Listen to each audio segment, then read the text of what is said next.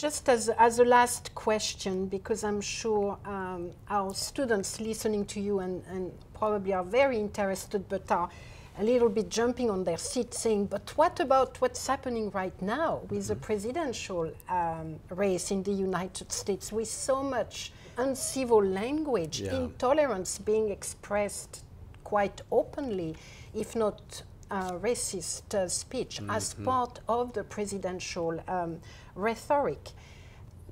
What does the tolerant society teach us about this presidential race? What does it tell us? Well, I think it is very disturbing, of course, to hear things that are being said and proposed today. And yet, I think a deep understanding of freedom of speech teaches one that you should expect this, that we have gone through periods like this, far worse than this. Maybe we are entering a period that is as bad or worse than those, but as of right now, one would have to say we have been through this before. The primary reason for understanding the world in that way is that it makes the point sharply that freedom of speech is not only about protecting people for speaking, it's about an understanding of the human condition, about human nature, about what we strive for, about what we will achieve and get if we are successful in that, and that it has to be won through constant work and effort. It's not something that you can say, we've achieved it, that's the end, it's now going to be good. Quite the contrary, it is something that is only won through exercise and through educating and developing in every generation a commitment to this. So, so my view is that this is a time in which freedom of speech and press, as we're talking about it and as we've known it, is being tested. And we have to think of it that way, but we have to understand that it's something that that is to be expected, and that we must be able to articulate it and act on it in order to preserve it. You are not adopting at all a balancing approach to that. So for you, the social cost associated with letting those ideas being uttered, including by very powerful individuals, is nothing compared to the possible cost of curtailing that expression.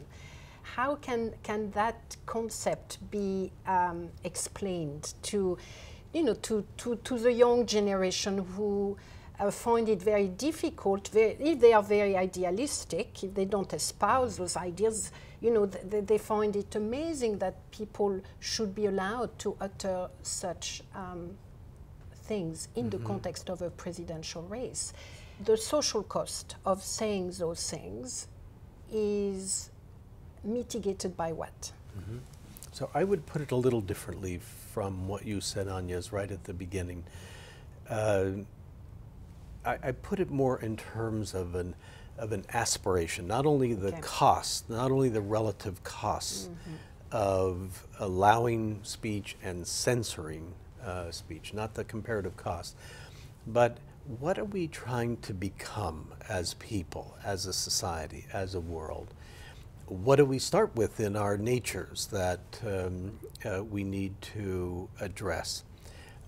What will we be as people if we are successful in organizing ourselves in this way? And understanding that comprehensively is what I think is absolutely crucial to continuing to have it.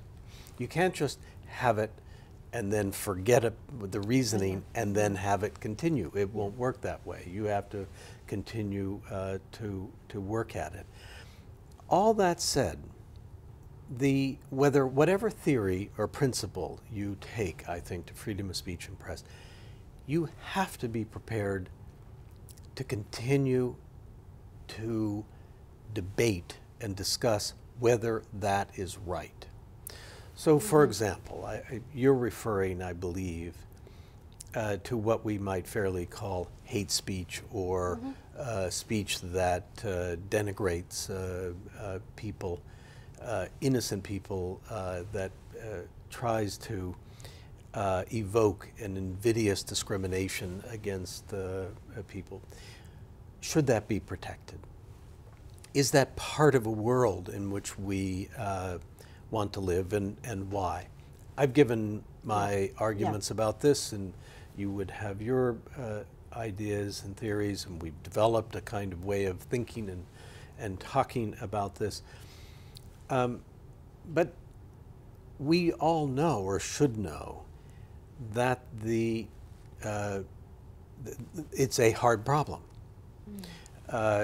Just to say, it's a hard problem, but it's different from Skokie. Yeah. It's different from having a group of fairly, from people living a little bit on the side, on the sideline of society, wanting to march in a Jewish neighborhood. Here we have a very central, a very mainstream, the embodiment of the American political process. So I think this, to me, is where why it's a little bit more challenging. I think you and I will completely agree on the sideline, ultra, what do we do when this discourse becomes the embodiment of a very mainstream political party, at least for the next 6 months, and is spread, is distributed, circulated in primetime television? I mean, isn't there a cost there? Aren't we confronting the risk that this kind of speech, or rather the ideas associated with the speech, will not be combated well enough and will become far more ingrained in our society? So I understand the line of thinking, I think. But you are not proposing that we censor or legally censor speech because it becomes extremely powerful. You're not proposing that. So I think on the principle of freedom of speech, I think we say we have embraced a doctrine that speech that is deeply hurtful to groups and individuals within the society, and dangerous in terms of what it might inspire, except for extremely dangerous situations that would be very hard to define, but except for extremely dangerous situations of imminent sort of harms of a certain kind, except for that, we are going to live with this and use the tools we have to be able to combat this, and that's primarily counter speech and organizing and so on. Now, why do we do that?